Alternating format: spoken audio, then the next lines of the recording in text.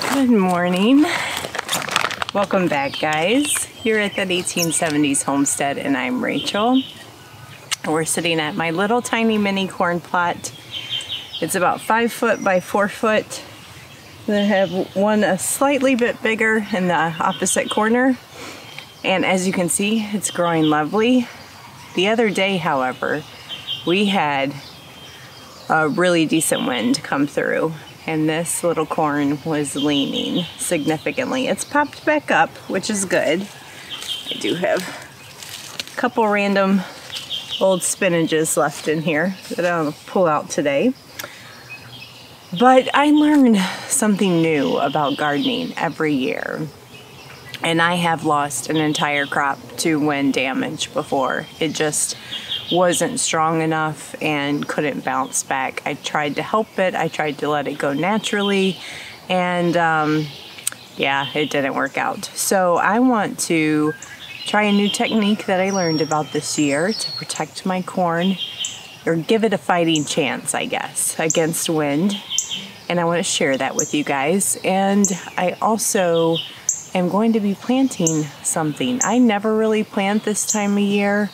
Like after that first week in June, I'm pretty much always done until fall planting. And I think that that's just, I would guess, a bad behavior because of natural assumptions that I shouldn't be planting other than spring and summer crops. But there's tons of stuff that you can plant all season long, because it has either a shorter growing duration or there's plenty of season left. So we're gonna get something else planted. I have lots of little open spots here and there, and I'll share that with you guys too. But first, I'm gonna just sit here and enjoy the birds, the goats yelling at me for breakfast, and have some coffee.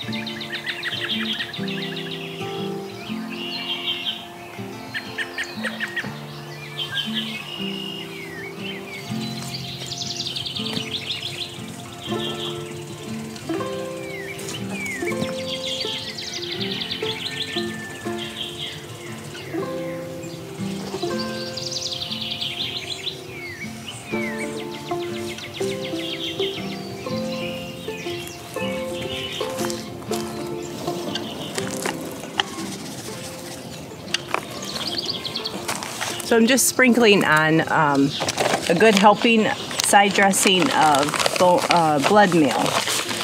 Corn is a very heavy nitrogen feeder, so I want to do that first before I get going.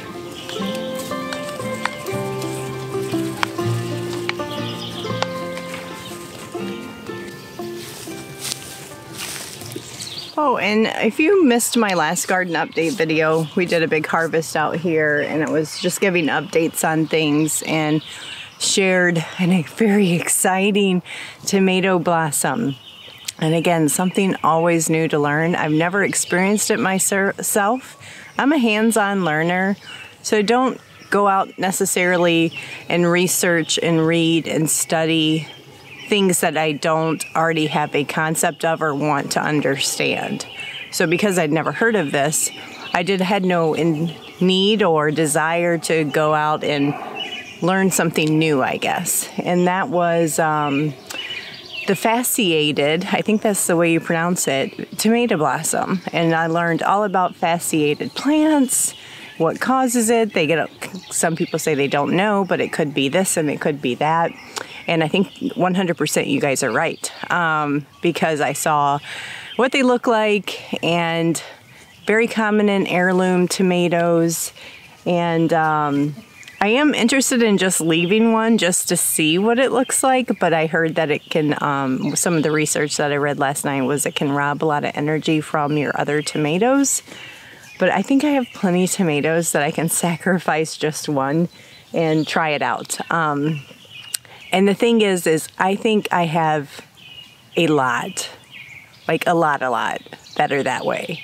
So I'm not sure if it's just the plant itself is fasciated, so it's producing a bunch of fasciated blossoms. But I can show you here at the end of the video how I can tell not only from the blossom but from the stem it's fasciated.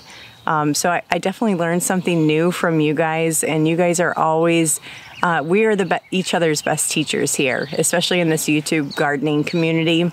There's so much knowledge to be shared. But anyway, so let me tell you first to remind you how I planted my corn.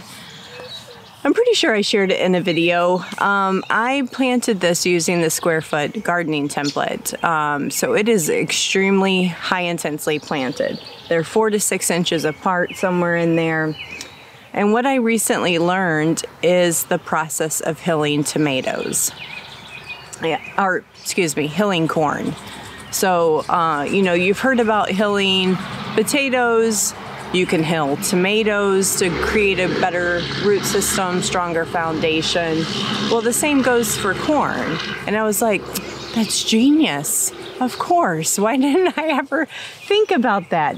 So I'm going to see if I can't finagle my little hoe through here to hill these corns.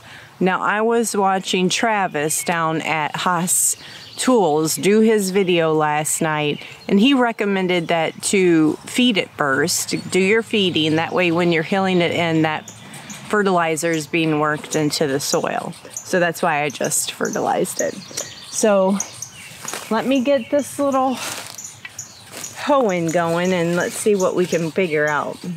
So I think I'm just gonna, because it's so narrow in here, I'm just gonna drag it down the center gently each direction.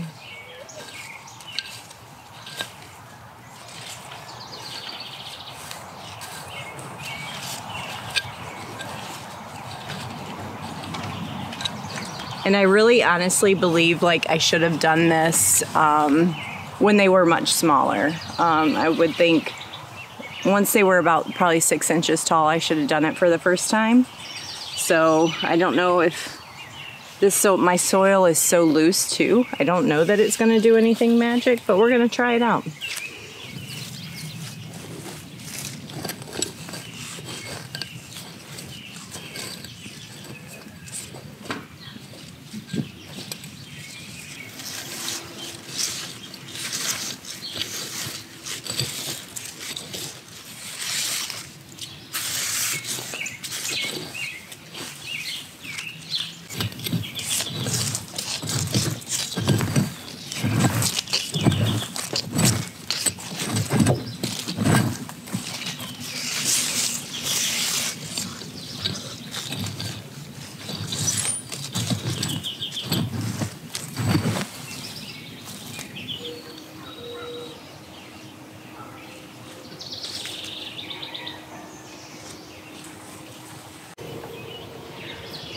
Well, one thing's for sure, I'm pretty sure life is back to normal in the United States. We live probably 25 miles from the metro airport in Michigan, and it is air traffic control through here probably twice a week. We're in the traffic pattern, and my goodness, all morning long. It's exciting. I'm happy. I'm glad the world is coming back together. People are getting out, traveling, visiting one another, so that makes me happy. So that was super fun. I think one thing to be careful of if you've never done it before, I know one of them I got a little bit too low and I yanked a root off the corn, so hopefully he's okay. I only did it to the one plant, but I kind of packed him back in, so hopefully he doesn't go through too much shock. Now this little patch I'm about to do is quite behind the other plant. They were planted the exact same time, same day. This one though was quite heavily shaded out early on by a big, large spinach plant crop. So I think it's gonna bounce back fine now that the spinach has been cleared, and the other patch didn't have as much spinach in it. That was super fun though, using my tool, my little hoe. I don't use tools much in my garden, and when I get to use a tool, I feel like my grandpa growing his vegetable garden and having all his tools, so that's fun. But I'm not going to bore you guys with this patch. I'm going to do it the exact same way that I did the other one. So I will see you back at the garden beds when we get to planting.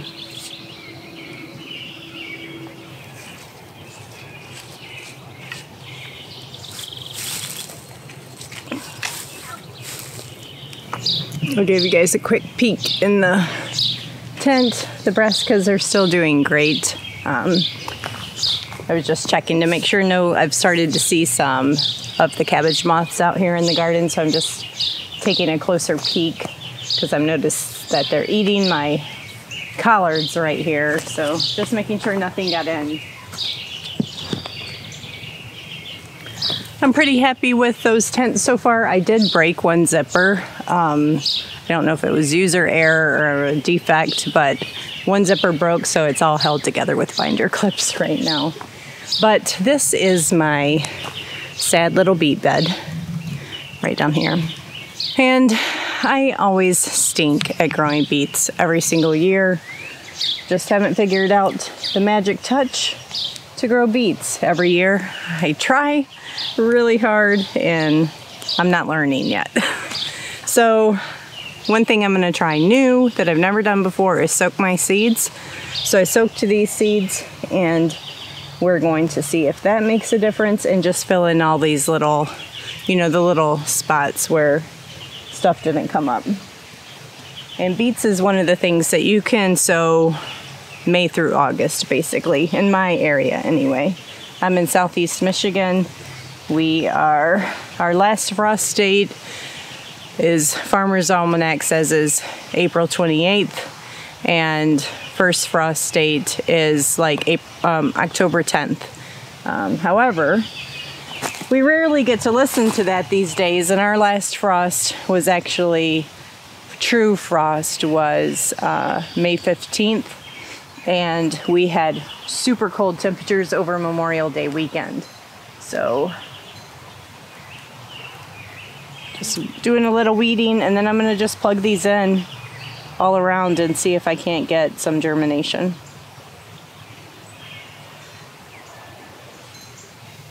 But thanks guys for coming out in the garden with me, and if you have any other tips on protecting folks' corn that don't grow it in a conventional way, you know, maybe they're using raised beds, maybe they're just have a small backyard garden plot, tips on securing that little corn crop against heavy forces of rain, wind, predators, anything like that. I know specifically things that I've learned is to get good pollination. You should aim for a 5 by 5 foot square of corn, and then I just learned this about hilling, and then I know that they're heavy nitrogen feeders. So feed them really good. Work in manure before you plant, and like around here, we had just observed the farmers around, and right before they plant their corn, they go out and spray their fields with manure. And oh man, is that a stinky day around here. But it works. They have great corn crops. So